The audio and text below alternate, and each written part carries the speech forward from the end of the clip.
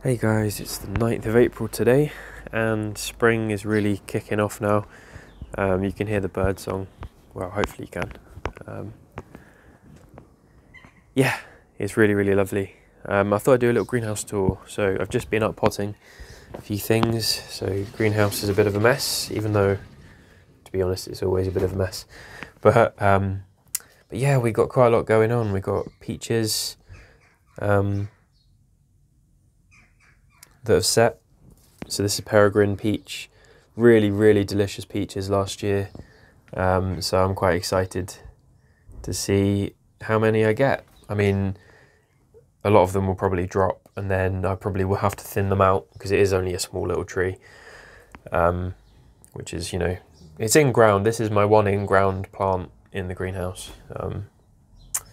But it's looking really healthy. The only thing is it did have, I think I mentioned in previous videos, it did have some sort of canker.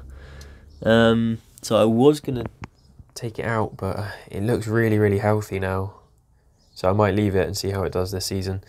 Same story on the nectarine. This is actually in a pot. It's about 15 to 20 litres, I think, the pot. And you can see little nectarine fruits have set. So the nectarines are smooth, whereas the peaches are like kind of fluffy. But yeah, it set quite a lot of fruit, and I'm hoping, I got some fruit last year, but they got eaten by ants and they were tiny anyway. I'm hoping that this year I will get to try my first homegrown nectarine. So quite excited for that. The citrus department is not going so well at all, to be fair. I found out the other day that my satsuma that I bought, which was really healthy when I bought it, it's starting to defoliate quite a lot. I'm not entirely sure why. I did think maybe it was lack of water, because although you're not meant to really water them in the winter, in the greenhouse it does get up to like 20 degrees or something on a sunny day, even if the outside temperature is like 5 degrees or something. So potentially lack of water. I don't know, it's not looking that good at all, to be honest. I think I'm going to have to buy some specialist citrus feed. I have fed it, but maybe I need something a bit stronger. I don't know. I'm hoping at the very least that if it does drop all of its leaves, that it does sprout back out once it's acclimatized to being in its new container and its new place. But yeah, we'll see how that does. I'm not brilliant at keeping citrus alive at all. You can tell there the grapefruit's looking pretty ragged as well. Has got some fruits on it, which I think are probably quite close to being ripe. But the plant itself is a little bit all over the place. So I think I need to have a real look at my citrus this year and try and figure out what I'm doing wrong. I mean, there are some plants like the calamondin that have just always been quite healthy. And that's in a tiny little pot. It's in a 10-litre pot. It's always been really healthy and it's got little fruits on. So yeah, some of them seem to be alright. Some of them not so much. So yeah, anyway, I'll look into that. Figs are starting to put out some good growth now. So yeah, the Verdino del Nord is really coming to life. It's really lovely leaves. This one is like super glossy. And it's got a little Braber on there. At least I think it's a Braber. It's like, it's in the axle between the old growth and the new growth. So I don't know if that counts as a Braber or not, or if that is a main crop. I think it probably is a Braber because it's sprouted before any of the others. But yeah, figs doing well. And I finally got, I had 2 cuttings of the variety Smith, which I had a lot of trouble trying to root. I had to take them out, cut off the mouldy bits, try it again. Finally got them rooted and putting out good leaves as well. So quite happy with that. That's yeah, thanks to Carl for that, if you're watching. Yeah, then I've got all my annual stuff. So the annual stuff I'm actually doing fairly well with. It seems to be the perennials that I seem to kill off quite a lot. So we've got some lovely chili peppers here.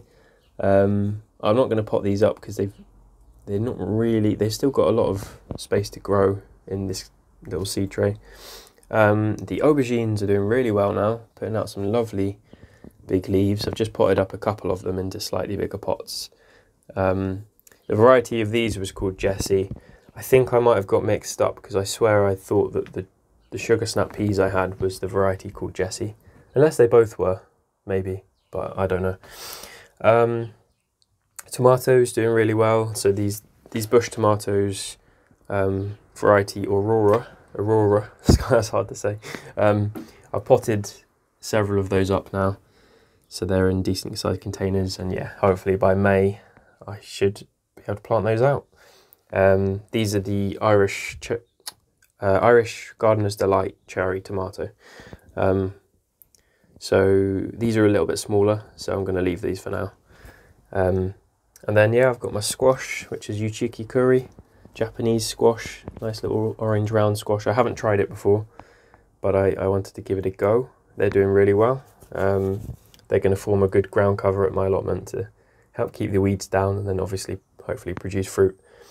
I've got sweet potatoes. I'm going to do a video soon on sweet potatoes, on how to grow them from last year's sweet potatoes, because it's not, you can't just, well, they say that you can't just plant the tuber. I assume because maybe it would then flower and put all the energy into flowering as opposed to producing more tubers. So you can't treat it as like a normal potato. So yeah, got quite a few of these little plants now. I think these two have rooted. There's some more back here that I've just cut off the tubers that were I'm sort of sprouting upstairs in my room. So I've got, yeah, six of those plants now, and if they all root, then that's brilliant. What else have I got? I mean, I've just got some lovely parsley here. Really sweet tasting.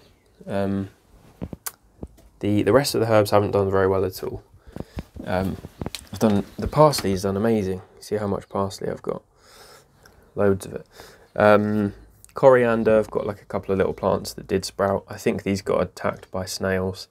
The basil just hasn't come up. So maybe the seed was just not viable, or it's because the temperatures have only just really picked up. So yeah, I need to plant a few more herbs. I've got melons upstairs that are growing, just starting to sprout. I'll show you them like in a few weeks' time when they're coming along. And yeah, that's mostly it really. Yeah,